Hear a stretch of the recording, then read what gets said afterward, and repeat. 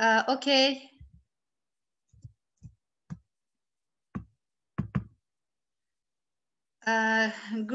Okay, I would like to present about B products as antihypertensive therapeutics.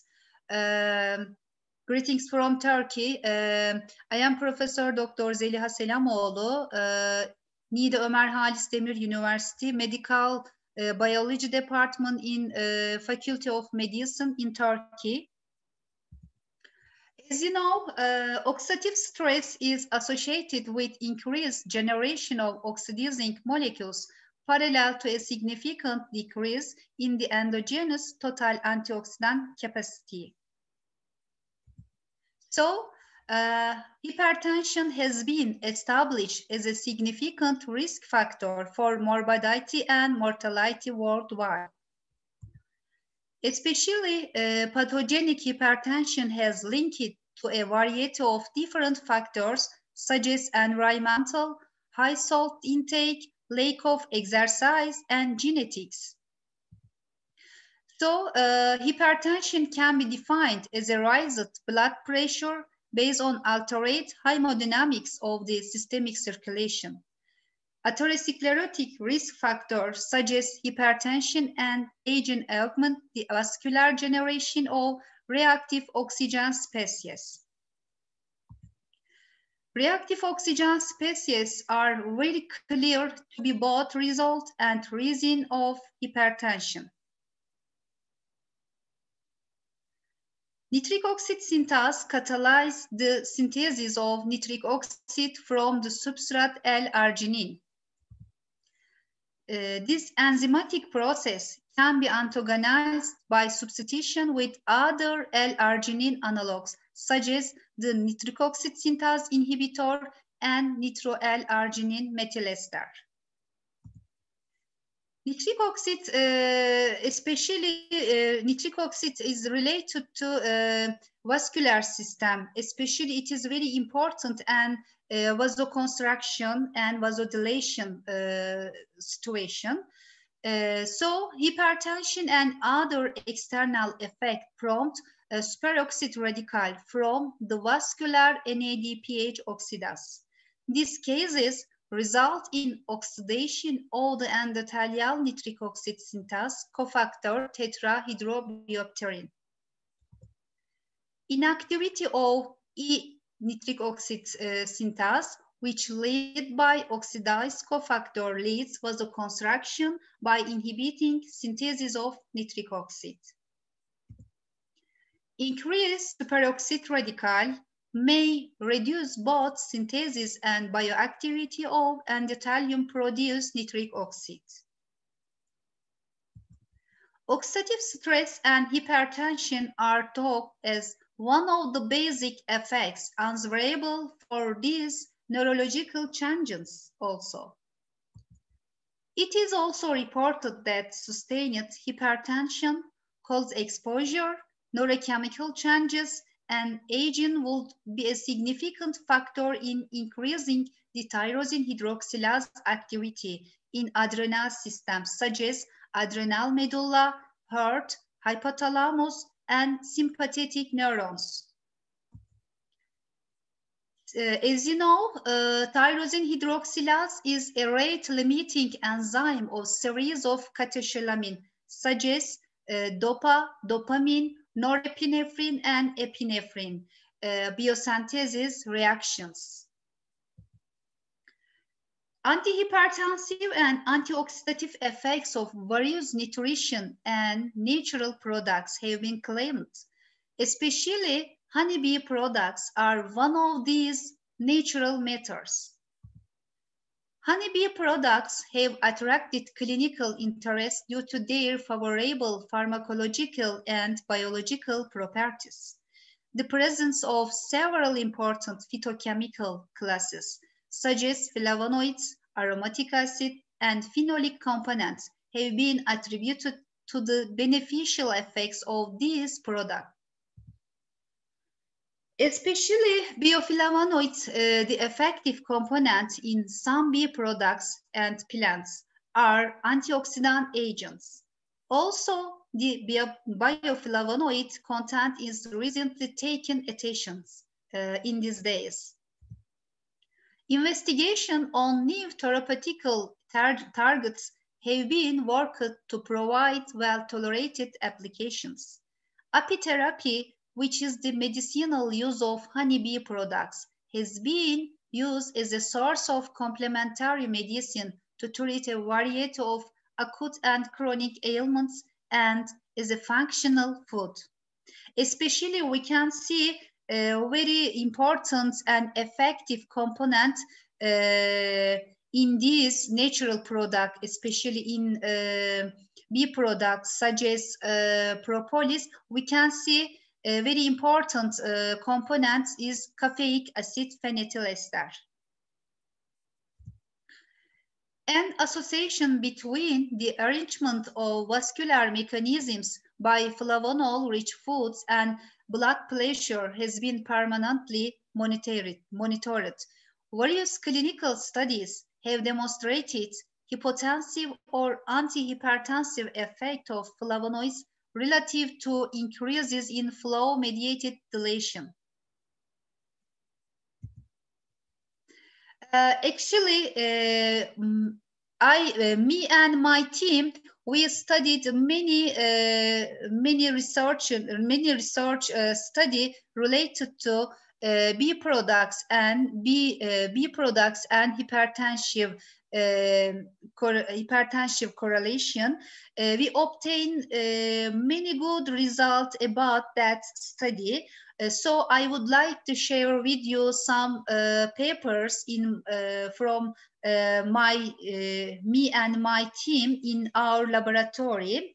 Especially in this study, we have demonstrated that propolis, caffeic acid phenylethyl ester, and pollen administration decrease blood pressure, so exhibiting antihypertensive and antioxidant properties against L-name-induced hypertension. These therapeutic agents may contribute to direct vasoreluctant properties and the reduction of elevated blood pressure. Also, we studied another research related to that issue. We investigated the therapeutic effects of bee pollen, propolis, and cafe in male Sprague Dawley rats that were hypertension induced with L-name. We used it as a nitric oxide synthase inhibitor, L-name in administration. Especially tyrosine hydroxylase activity and catecholamine biosynthesis were increased, and also total RNA levels were decreased in the heart, adrenal medulla, and hypothalamic tissue of rat treated with L-name compared with the control group. Overall, bee pollen, propolis, and caffeic acid phenylethyl ester treatment suggests antihypertensive and anti-stress effect. In another study, showed the effect of propolis on biochemical and hematological parameters in chronic nitric oxide synthase inhibited rats by N-nitroallergenin methyl ester. That study concluded that hemostasis is modulated in L-name administered rats by adding propolis, which causes increasing generation of vascular nitric oxide level. In another study, we demonstrated that chronic L-name administration for 15 days caused oxidative stress, and treatment of propolis significantly decreased oxidative stress. The results suggest that administration of propolis is important in reduce oxidative stress and protect the testes in L-name-induced rats. In another study suggests that propolis may play an important role in maintaining homeostasis as an antagonist substance to L-name-induced increase of tyrosine hydroxylase activity. Propolis causes the protective effect against L-name-induced damage and improve vein pressure. We suggest that propolis may be used to protect against the hypertensive effect of L-name in the prevention of degenerative disease. In another study, we examined the antioxidant effect of propolis, which natural product on biochemical parameters in brain and lung tissue of acute nitric oxide synthase inhibited rats by nitroarginine methyl ester. It is quite clear that reactive oxygen species are both a consequence hypertension, both a consequence and a cause of hypertension, while oxidant injury alone might not be capable of causing hypertension. It clearly augments elevation of blood pressure when other causes, such as elevated angiotensin II and salt loading, are present. It is well known that propolis and its metabolites are free radical scavenger and antioxidant. Differences in chemical composition are associated with variation in biological and pharmacological activities of propolis as a byproduct.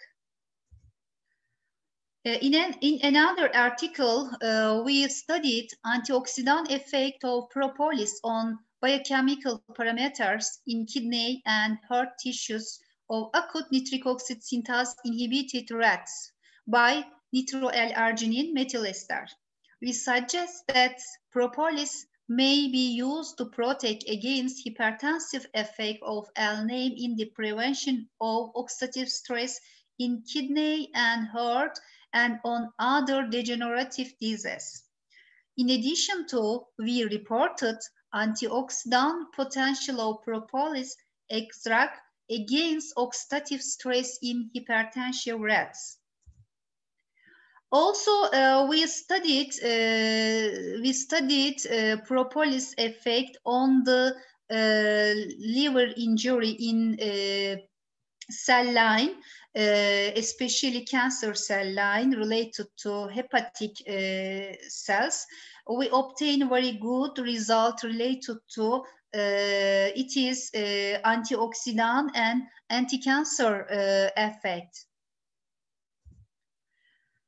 So that will contribute to the scientific literature about hypertension and it is both cause and result developed oxidative stress. In recent years, most of interest have been focused on the therapeutic properties of exogenous antioxidant in biological systems and on the mechanisms of their biological activities. Natural products are a promising sources for the discovery of new pharmaceuticals, such as related to byproducts and their effect on the hypertensive cases. These studies will shed light on new resources, allowing different usage of honeybee products to keep the inner balance of body constant and give direction to the developments of new extract and preparation and also standardization. I would like to some references related to that presentation. Thank you for listening me. Thank you, Dr. Selamoglu. Thank you very much for your presentation. And now I'd like to open the virtual floor to questions. Anyone want to add some questions?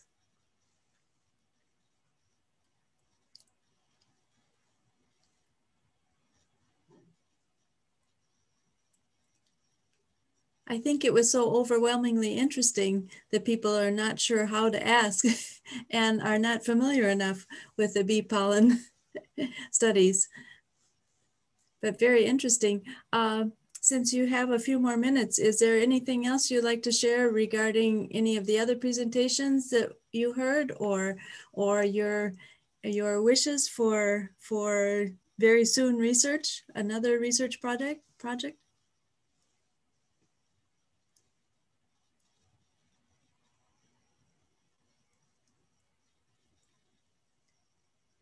Any questions? Is there any question?